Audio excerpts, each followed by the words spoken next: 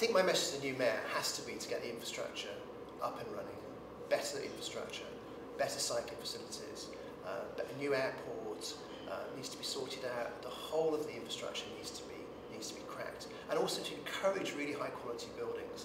Encourage, I think, more towers, but very high quality. My message to the mayor is that you're going to have to be much braver. You're going to have to look at a whole wide range of initiatives to increase London's housing supply. There is no single magic bullet, and nothing should be completely off limits. Firstly, you really must continue the work that previous mayors have done to bang the table for London in terms of getting the best deal from government.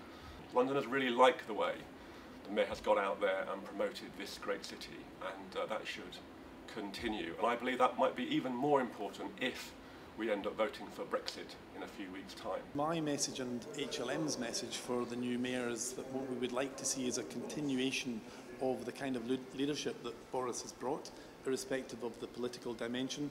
Boris has started some interesting processes about joined up regeneration, working with local authorities, bringing the strength of regional government to that, and I think we want to see more of that. My message to the new mayor is that Crossrail 2 has to be London's #1 priority.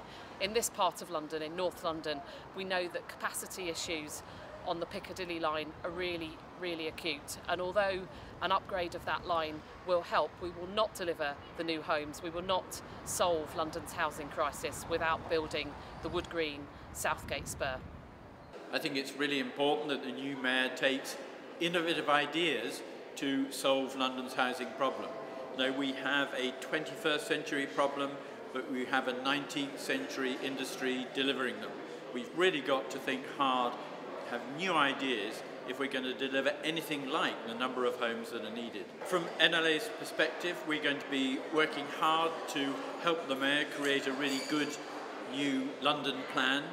And as a part of that, we think it's really important that we have some real vision for the shape of the city of the future, and absolutely central to that is that the mayor commissions a three-dimensional virtual model of the whole of London that can help the planning team plan better and help the communities, local communities, understand what is happening to their city.